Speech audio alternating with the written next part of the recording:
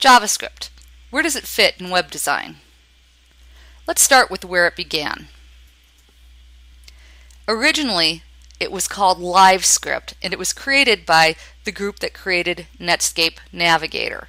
This was back during the browser wars in the mid to late 90s. It's not related to Java, but Java was the new big up-and-coming thing at that time. It was very popular, and it was getting a lot of buzz in the industry. To cash in on the Java name, Netscape licensed the name from Sun to try and help increase the popularity of JavaScript. While Java still exists and is widely used, I would guess that JavaScript probably is even more widely used than Java at this point. The major difference between them, though they're both loosely based on C++ and use the same curly bracket syntax, is that Java is a full object-oriented language that can run complete programs independently on their own.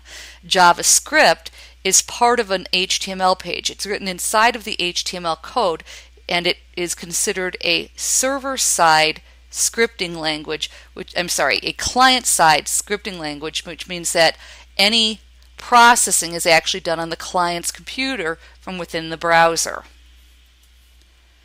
It is very widely used. It would be hard to have an interactive website without it. It's part of AJAX, which is Asynchronous JavaScript and XML, and it fits in the web to put together a bunch of different technologies. The technologies that it works with are HTML, which contains the content of a web page. As you've seen from the work that we've done, that could be images, bulleted lists, text, various things like that.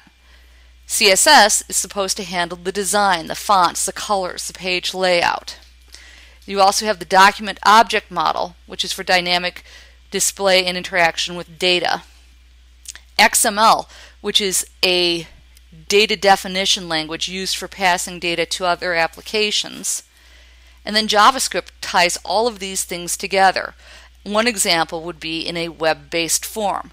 JavaScript can validate and make sure that if you have an email form or an email field, it can check to see basic things like there's an @ sign, there's a something.com or .edu.